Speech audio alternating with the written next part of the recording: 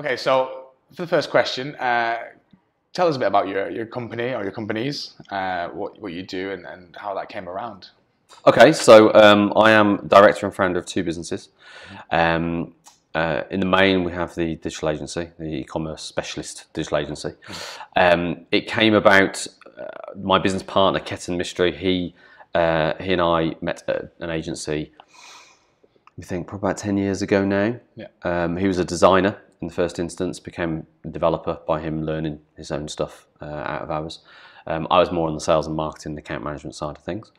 And he left the agency first, I left the agency second, and we stayed in touch. I was always impressed by his work. We got on well. We weren't best of friends, we weren't going out drinking all the time, kind of best of buddies kind of thing. It was far more of a mutually appreciative of our skills relationship kind of thing. Yeah. He liked the way that I handled accounts and the way that I was very honest and straightforward with people. And we were both freelancers. We got together. It was silly doing things separately. We decided to give this a shot. So over the last 3 years, we've had a couple of different offices. We're now on King Street, which we're very, very proud of, given the kind of environment that we're in. And it's dead easy to go out for a sandwich at lunchtime. But then on the side, the reason why we're e-commerce focused is because Ketan's been developing a product called Shopit for the last probably 6 or 7 years. When he was freelancing, then when we got together in this, and it's been massively redeveloped over the last 18 months. We've created it into a separate business. So it's obviously a solution that we push to a lot of businesses who do e-commerce because we think it's good. Alternatively, we do digital marketing on Shopify and Magento and all these other platforms. But we believe in that product. It's been cultivated by a lot of client demand. Mm-hmm. So a lot of bespoke ideas that will start off bespoke. You actually realise the more clients you speak to, actually they want that element as well, and then they want that element. So it actually becomes almost a package that that suits a lot of businesses. Not all, but it suits a lot. So we split that into a separate business. We're refining the marketing materials of it. We're refining a few migrations over onto it of our current clients, working out where it sits in the marketplace. And hopefully this October we're going to be doing a big launch for it at e-commerce show North, and that will be the business that we get investment for, and it grows and grows, and the agency picks up work off the back of that and such like. So it's exciting stuff. It's sort of organic. It's based on a lot of experience we've had. You find your own ways of doing things. We do things differently to the agency that we were at. I'm sure we do things very similarly to other agencies. There's only certain ways you can do things at the end of the day. But our focus with the agency has always been very, very much on the clients, on the strength of those relationships, and it's been a fault to some degree, but rather than go out chasing lots and lots of new business, we'd rather develop the current business that we've got in a lot tighter relationships, and those values are very, very important to me and Ken, and that's how we're sitting here today, really. So cool. And so what makes Shopit so innovative or different? Innovation's a very easy word to use. I don't think it's necessarily innovative. It's got a bunch of features that we know are a lot better than a lot of the startup, Magento community implementations, the Shopifys of this world. We've used those systems, and we've used other agencies developing that, and then we go on and do the marketing and make demands of those systems. We believe it's better than those levels. We're still assessing ourselves against Magento Enterprise and Shopify Plus and BigCommerce Enterprise and those others. There'll be elements of it that are innovative. We're a Google technology partner, so we've got that back in, so it's going to be far more reliable and fast than a lot of systems.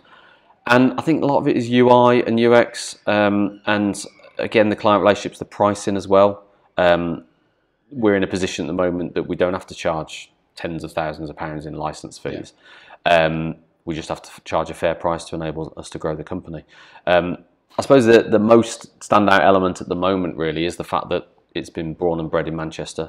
Ketan's now actually in Melbourne, so we're a 24/7 company in both senses. So we've got that support element to it. But we talk to a lot of other agencies in and around the area because we want their feedback on the product. We want to curate it differently to that. So I'm not sure just how innovative it is, but we do feel it's a lot better than what's gone before. And it's up to us to stay ahead of the game. And obviously you say you came from another agency with your now co-founder. What's sort of your career journey so far up to this point? So from your first job. So he very much was designer. start off with. I always loved his stuff. I always thought it stood out. He's still the best designer that I've worked with. Yeah. He became very much more a developer. He invented the We Buy Any Car brand, believe it or not, which he slips into conversation accidentally, forgetting almost that he's done it himself, and I always have to remember. So he's got some wonderful ideas. And like I say, I was on the other side of the fence, really. I was very much more about people, about clients. My technical skills when I was freelancing were limited, to say the least, and I realised that. I realised that, as much as I wanted to be a designer, my sister was a designer when I was growing up, as much as I want to do that, it's not me. It's not the hat that I have to wear, so I have to accept what I'm good at, develop on what I'm good at, pick up on a few other things like running a business. I love the whole financial accounting side of things. I love the whole economics of it, the HR elements and the people and the clients kind of stuff. He's very much more product orientated and fixing problems and solutions. So when we shared an office together, it just worked. It was like two jigsaw puzzles just fitting together. And I think a lot of co-founders will find that. We don't step on each other's toes. We've had external consultants come in who have said that it's bizarre that we agree probably 98% of the time on things. They've actually said that's a danger because we're not challenging each other perhaps enough. But when we do disagree, we nearly always find a third way of doing it. We respect each other massively on that. And that's vital in business, certainly in partnerships. All organisations, if there's one leader, they have to learn how to run a business. A lot of people will start a business because they're a subject matter expert. So if I'd have started a marketing business, it'd have been what I say goes. If he started a design business, so forth. But when you start bringing in staff and other people, you've got to realise that you're taking on a different role there. You're no longer a marketeer or a designer. You're actually a manager of people, and you're a manager of an organisation. You've got jobs to protect and mortgages to pay on their behalf, kind of thing. So your skills develop constantly. So that's who we are as people. And like I say, in terms of the career-wise, it was the shared agency jobs, the shared freelance time, really, and bringing it together and giving it a go, really. We all die one day, and me and Ketan have both got young children, so you kind of look at them and you realise your own mortality and you realise your own responsibility, and you do the best that you can for yourself and for them. I feel that I'm working on behalf not only of my little boy, but of the little boy that I was when I was a kid, the one that was starting things off, that was trying things, that was creating things, that was getting frustrated and stopped by other people, and I've got the opportunity to give it a go. So going back to when you were a little boy, then. Yep. So were there any signs? Did you notice anything about the fact that you just said that you were starting things? Yeah. So and this is self-realization as you go on, really. When I was 11, I did a Subbuteo club at school. So it was all the craze back then. It was amazing. But I wanted to bring a few people together and have a league and have a club and do membership cards. That's like your Kellogg's packet with something scribbled on one side and then your cling film wrapped around it. Kind of, that was the cheap form of laminate that I was doing back then. And we're going back a few years. But then I did a magazine at school completely off my own bat. Had an idea, wanted to do it. I set up the school council, which is still active at my school now. I wrote a report. I was listening to conversations in school. I wrote a report for the headmaster. Him and the deputy read it. They brought me in for a mini interview. They told me they asked me what my idea was about. I said there are voices that need to be heard, and to this day, the student council still exists at the school, which I'm incredibly proud of, and I forget about sometimes. I've done magazines, I've done clubs and societies at university, and I've always been one to look for starting things off and trying to build something. There's an ego element to it. There is, like I say, it's looking that kid in the eye that had those instincts to want to develop something, want to build something, and try and fulfill on it. Me and Ketan have both said, as much as we would love to earn loads of money, it's not about the money. It's about feeling a certain satisfaction and desire satisfied that you built something. And I'm sure even when these two businesses are done or been passed on to other people or whatever, we'll find other things that we want to do. It's an instinct that you have, really. And that's the kid that, looking back now, I can look back at that kid and go, that's what you were doing. You were just trying to build stuff. And some of the clients that we've got, fantastic entrepreneurs themselves, people who come up with ideas, some work, some don't. And you can see it in them as well. And if you break that wall and have that conversation with them about what the deep, honest desire is to run it, then you've got a client for life almost, because it resonates closely. A lot of client relationships are very much more the service that you provide and the price that you're doing it for, and the aims and objectives and whether you succeed. But if you can cut through all that and you have that resonating conversation with them, it can be incredibly powerful and inspiring as well. Do you think that instincts as all the born versus bred? Do you think the instincts you're born with? I don't know really. I know there's the whole nature-nurture debate of all sorts. I think you need your triggers in life. I was a council estate kid who didn't have a lot of... I went to a grammar school, so that was my chance. That was my turning moment. I was a council estate kid, single mum, 2 kids, doing a wonderful job of bringing us up.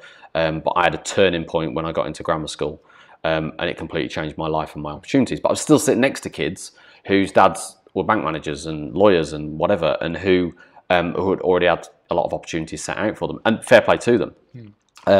But there were skiing trips and saxophone lessons and all these wonderful things I just didn't get to do. I had my little packed lunch of ham sandwiches or cheese and tomato sauce sandwiches my mum used to do me, and that was that. But I seen kind of the other side and thinking that I could be, and thought, well, I could do that as well. Then when I went to university, kind of the same happened and repeated. So I don't know if that was a nature or nurture thing, or whether the nurture was bringing out the nature. I don't know really. I'm almost too busy in my job to kind of contemplate anymore. But yeah, there might be something in that. As you were talking there, I could draw parallels between where I've been and when I've experienced something that I would never have had insight into. In your case, it was grammar school. For me, it was in a ski season surrounded by directors and company owners. Yeah. I had never spoken to these people, but all of a sudden I saw there was something else. So that was quite interesting. I think a lot of people have aspirations. It's and they should do. It gets you out of bed in the morning. There's plenty of quotes about hope, needing hope to keep going. And I think that's a very powerful statement. But you've also got to see some delivery on that hope. You've also got to be the kind of person who gets out of bed and does it. The kind of person who's willing to take a risk. There's a lot of risks in life, but certainly when you go into business or any kind of venture, really, it's a bit where you've just got to hold your nose and jump in. Yeah. As corny as it is, when I was going through my teenage and young 20s crisis, as a lot of people do, because you're going through one massive thing called education to one massive thing called life and all the things that change. I remember seeing the Just Do It Nike logo. And as corny as it is, and as it's all over the place, it was just 3 words. I just kept repeating myself. And I did a parachute jump when I was at university. And it was just a bit of a hold your nose and just go for it and see what happens. Yeah. And when you get some validation out the back of that, when you have hope, take a risk, and actually get a bit of feedback from yourself to say, that was all right, actually. You try again and you try again. And it becomes a bit of a bug, really. So in starting a business, what was your just do it moment? What was your moment of just hold your nose, jump in? At what point did you feel that? At the old agency, a lot of good people there, don't get me wrong. Actually, the boss there, Eamon, I looked up to, I thought he was a great bloke. But he was different to me. He was a bit more risk averse. Not saying that I'm massively risky, but there were certain things that I wanted to do and certain ways that I would have run the place. Various comments you hear from friends, from family that doubt me as an individual, and you want to fight back against that. Some people, competitively, you're fighting against them, and obviously you want to stand up for yourself. But at the agency, there was a point where I kind of went, I've done this now. Prior to that job, I'd sat down in a pub. I was at a bit of a career, more than crossroads. It was loads of rows all heading off in different directions. But I sat down in the pub with a pint, and I had a blank piece of paper, and I wrote down all things I wanted to do. Not just factual things like marketing or web design or whatever, but I wanted to go out and meet people, but not all the time. I wanted to meet them 2 or 3 days a week, but I wanted some time, studying and doing my own stuff. I wanted to drive. I wanted to travel. It's still my dream now to have international clients where I can pop over and see them and, invite the family over for the rest of the weekend kind of thing, and just little ways of life, really. So I started writing down all this list, and it boiled down into a certain type of role that I wanted to do, which led to the job at Zen. because it was on the road job, but you had to follow it with paperwork and what have you. And the excitement there was help seeing that we could help clients and grow. Like I said, there were a few limitations with that business in the way that it did the business, not in the quality necessarily, but in the way that it chose to pick clients and do what have you, some disagreements and stuff, which made me go, after 6.5 years, I think it was, I went, I've learned plenty now. I'm going to go for it. You have a chat with the family and with your wife and see whether you've got the financial stability to do that, really. Some people don't. Some people take out credit cards to take that risk. But whatever way you do it, you know that you're satisfying that little boy's dreams, that person you've got to look at in the mirror every day. And there are plenty of people around this world that still look in the mirror and go, I'm not doing what I want to do. And you start looking at all the cheesy phrases, about be who you are and live your own life and all this stuff that you see all over Instagram and Twitter and all these different things. And most of it's, bullshit, it's bullcrap. It's stuff that you just don't want to read and be told all the time. Yeah. But when you start doing that stuff, you realise where those kind of phrases, those cliches have come from. And they're cliches because they're popular phrases, because they mean something. But yeah, going back to that turning point, those realisations, there was a few. There's conversations I had with people where they put me down. There was opportunities that I had. There was conversations I had with people where they taught me up. And at the end of the day, you just have to kind of hold your nose and just go for it. And I think that's a lot to do with your own character. And fingers crossed it works. And so far, touch wood, this has worked. We'll see how it goes. And what's the biggest challenge been then for you so far? I'd say the biggest thing that I've been most grateful of is finding a business partner like Ketan. Somebody who's very, very different to me, very different background, but whose instincts are and very different character. I always say he's the brains and I'm the gob, basically. There is an element to that. Hopefully I've got some brains as well. But we fit perfectly together as a jigsaw and we respect each other massively. And it just works. In terms of the biggest challenges, when you start your own business, as we'll find out, is that when you've got no other job to rely on and you get out of bed, you'll wake up at 6 o'clock in the morning. There'll be a moment of stress, but there'll be a wonderful opportunity of 16 hours ahead of you to do what the hell you want. Whether it's read up on stuff, whether it's make phone calls, whether it's go to meetings, whether it's go to an event and learn stuff, whether it's to sit in your bed and write notes about what's going to happen tomorrow, whatever it is, it's yours to do with. But you also know that you've got to pay your bills. So there is a huge and biggest advice that I give to anybody is to understand the essence of what economics is. So supply and demand, because everything from a Friday night looking across the pub at all the girls or all the boys or whatever, it's supply and demand, and there's quality elements to it and there's variation, there's all this, and it boils down to basic supply and demand. But it's the same in business. So have a clear, simple understanding of that. I'm not just talking about elasticity of demand and all this kind of stuff. That's all great theories, but it's the simplicity of supply and demand. But also accounting as well. You've got to have your fingers on the pulse of your accounts, your forecasts, what's gone right, what's gone wrong with all that, to be able to pay your bills so you can do it next day and the next day. But when you wake up at 6 o'clock in the morning and you know that the only way you're going to pay your credit card off or your mortgage or go out at the weekend is by money that you earn, which you've got to get from somebody else in a purely capitalist environment, you've got to work out how I'm going to get it from them, or am I going to get it from them instead? And it boils you down to some very, very basic things. I speak to a lot of business owners who know that, a lot of business owners who don't, who talk about all these wonderful theories and books and events they've been to and stuff that almost overcomplicates it. Or their particular chosen subject, they get to go into massive study. And that's wonderful, don't get me wrong, as long as you've got the basics of how the world works. That's kind of the biggest challenge, really, I think, understanding that and then doing something about it. Where did you learn these the mechanics of what it takes to run a business? So in terms of, how did you learn about the accounts and why that was important? How did you learn about supply and demand yourself? When supply and demand comes from, I did economics at school, so and I loved it. I just had a passion for it, really did. Never realised I would, but loved it. And I did philosophy at university as well, so you start looking at things a bit differently in that sense. That's not a skill that you can sell. You can sell marketing skills, you can sell computing skills, you can sell whatever. philosophy, you can't, but it's a way of thinking and a way of assessing situations and other people in scenarios that really massively helps. But yeah, economics at school was a big demand and supply thing, and you revisit. You always go back. You know, you've only lived your own life and had your own thoughts. So you do revisit things that you thought of 10 years ago, or some moments happen. You go, hold on a minute, that applies to that. And you always have these little wake up moments for it. But in terms of the dynamics of running a business, a lot of it you learn as you go along. You have to jump in the deep end to learn how to swim. That's another cliche. One of my friends, you know, I think she posted on Instagram, but she said that whilst it all looks calm on the outside, on the inside, you're learning new things all the time. Curveballs that you just smile all the way through and you come up with a way of doing it. There's still plenty that I don't know. Some of it I don't want to know, some of it I do.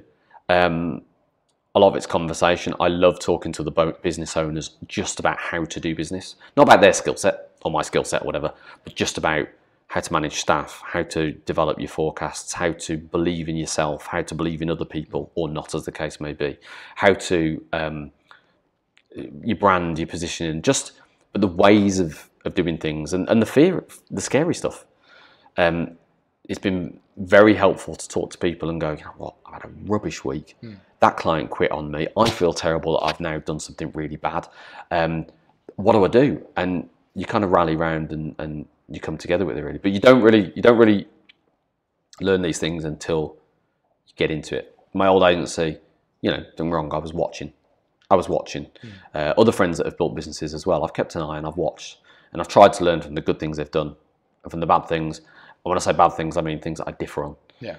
Like, I've got a friend who runs an agency and he does some wonderful stuff, but I fundamentally disagree with some elements of it. But that's the way he wants to do it. I'll do it a different way. You know, there's multiple cars and houses in this world. Not everything has to be the same. So. Yeah. Do you think that's a big part of it? A big part of it is just learning as you do. Do you think? Yeah, hugely. Yeah, hugely. You don't. I mean, life's experience itself. You know, I could describe to you my massive holiday in Peru to the nth detail. I could show you all the photographs. I could stick a virtual, headset on you, but you won't know until you've actually done it yourself and you've felt the aches and your pains in your body, but the inspiration of when the sun comes up and voices that you can hear across in other tents and stuff. You don't know until you've actually done it. And like I said, it's scary. It is scary, but you've got to be able to vibe a little bit on that, I think. You've got to be able to love that little zest. And again, get validation back from it. If you take a risk 5 times and you get smacked in the face 5 times, you're probably not going to go for it 6th time, unless you're a complete sadist. Chances are that you'll get smacked 4 times and 1 will actually be all right, and there'll be an essence of it. So you have to listen and learn to other people, from other people. Take as many notes as you can, stick all of it up here, but then you make your own decisions. Just because somebody's told you their way doesn't mean it's the way. I think this is one of the reasons why a lot of people get caught up preparing and never actually taking action. It's because you can only prepare so much. Yeah. So that's why I find just throwing myself in the deep end now is just like figure it out. Yeah. I mean, I went to university and I loved it. I thought it was wonderful. When my son grows up, if he chooses not to go to university or he asks me for a recommendation, I don't mind him just going straight into work because I do think he'll have 5 years head start. There is a certain level of intelligence and understanding and networking, I suppose, that you get from university. And I don't dismiss that. But somebody who finishes school at 18 and goes straight into a job has got different characteristics. And they can run businesses perfectly successful. There's plenty of examples of the best businessmen and women in the world that have left school or dropped out or done whatever. That's fine. There's still actually plenty of examples of people that have gone through all that education and done brilliant stuff. So there's no one answer. You learn what's right for you, really, by going through it, I think. So. That's quite interesting. I was thinking, I had to backtrack a little bit. How do you kind of plan for your goals? How do you plan your actions? How do you see it? So do you start with a big goal, work your way up to it, or do you take one step at a time, or I don't know? I think with the software, with Shopit, we've got a big goal. We've got an end game of what it needs to be. A lot of it is financial, size of company, size of organisation, but also being able to walk around that organisation and do the, I think it's the end of the X-Files when they say, I made this kind of thing. And it's that feeling. However much money it's making, it's that feeling of, I've put this together, that's amazing. The satisfaction of doing something great. It's just on a bigger scale than a jigsaw or a piece of painting or whatever, because it's people's lives that you're dealing with.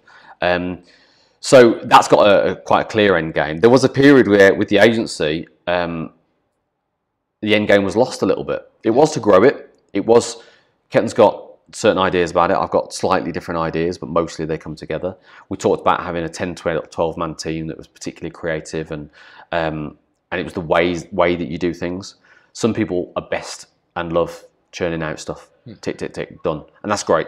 Some people want to have a 50 grand or 100 grand website where they can sit back and interview staff and of the clients and interview end customers and really get an organic feel to it and be absolutely creative and have, whiteboard comments and all that. But to get to that point, a 50 grand or 100 grand contract, you've got to work your way up or do brilliantly at networking.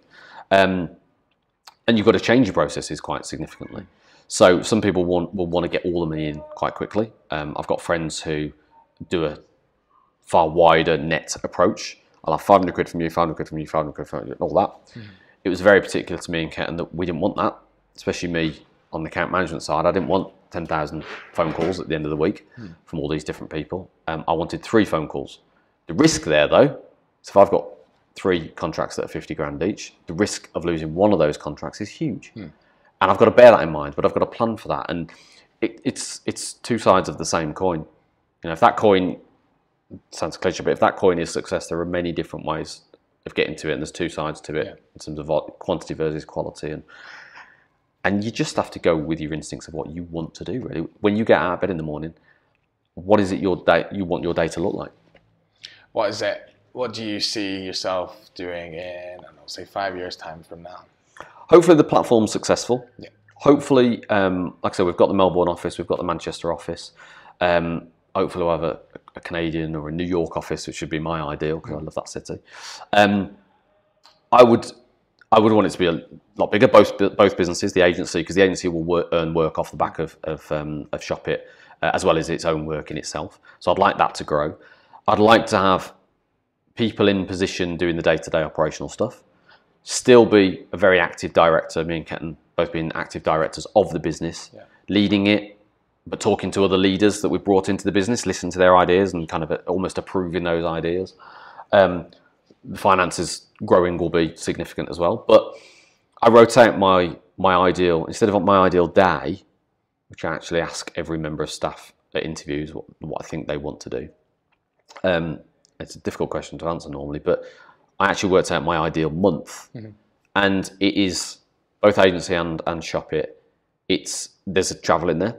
I want to fly to Stockholm on a Thursday, stay overnight at a hotel, go to a great restaurant, Friday morning have the meeting, exploratory client meeting with somebody, wife and son come over on the Friday evening or Saturday morning or whatever, and then we spend the weekend there. And I get into work Monday or Tuesday. We have a massive design rollout meeting, about the project and stuff like that, or a financial meeting with other directors, whatever it may be.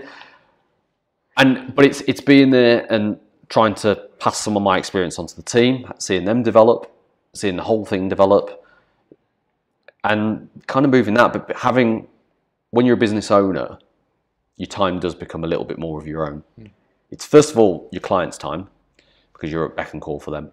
I've answered emails at 11 o'clock at night. I've rebooted websites at 4 o'clock in the morning, all that kind of stuff, because I need to do it. But you do also get to go, I'm pooped. Last Thursday, I was absolutely knackered. I'd already done 40 hours by Thursday, 9 o'clock in the morning. I was exhausted. So I just decided to come in a little bit late. I came in about 10 o'clock, half 10, something like that. But the ability to do that was wonderful. If you don't get that in a day job. But I did that to look after myself. There was a reason in it, and I think I ended up working late on the Thursday night. But you just pick and choose quality working moments as opposed to 9 to 5, Monday to Friday kind of thing, and that's enjoyable. When you speak to other business owners, having that flexibility, they still work. Directors of businesses, you'll see them come and go all the time. Yeah, they'll still work harder than anyone else in the business because it's their baby that they're trying to grow up. So. That's wonderful moments, really. So. And I think I've asked you pretty much all my questions. But I was just thinking, do you have 3 top tips for someone who's looking to start a business? What if you give 3 pieces of advice to someone who is looking to start a business like myself, or someone who's in the mix? What would you say? So I do think people are different. My way is not necessarily the right way. People operate businesses completely different style to me and be perfectly successful. For myself, though, when I was going into it, or when other people are going into theirs, I think you've got to do your research.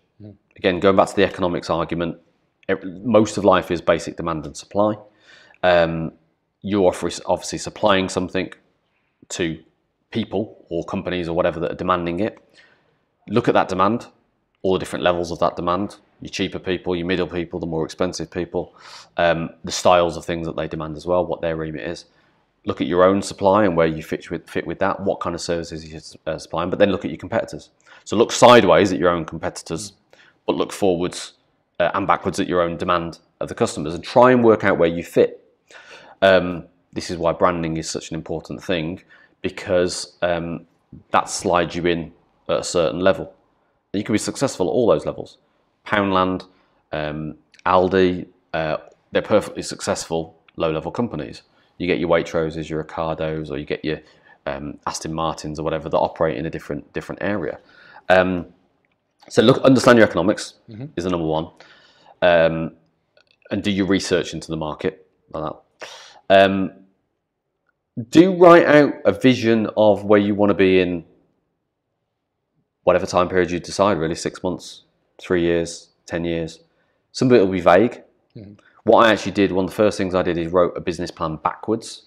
So I worked out where I wanted to be in 5 years. Then I worked out the steps I needed to just before that to get to that point. Then I worked out the steps I needed to be here to do that 4th step. Then I worked out what I needed to do at step 2 to get to step 3. And then what I needed to do today in order to get to step 2. So I did do a reverse business plan. And that's financial as well as brand and who I want to target. And then thirdly, I think it's said a lot, but I do think it's important to look after yourself.